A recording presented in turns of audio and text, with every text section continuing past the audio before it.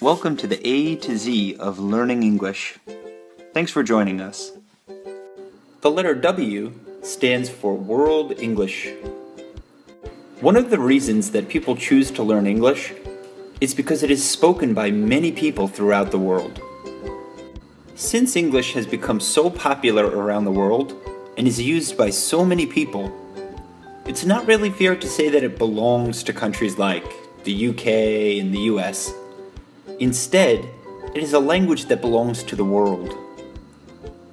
There are now more non-native speakers of English in the world than there are native speakers. So what this really means is that English belongs to learners, and it is your language too. So try not to think of it as studying another person's language. Think of it as studying your second language.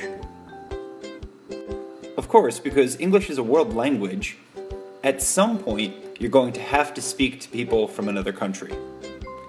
And students are often nervous and shy when speaking to foreign people. They can sometimes feel a little bit embarrassed about their English. And this might be because of a fear of making mistakes, or even a fear of meeting foreign people in general. But you don't need to be afraid. Native English speakers will take care to try to understand you and to meet you at your level of ability and your level of comprehension. And people who are also second language speakers are in the same position you are. So really, it's a win-win situation. And finally, some advice from the master, Frantz Fanon.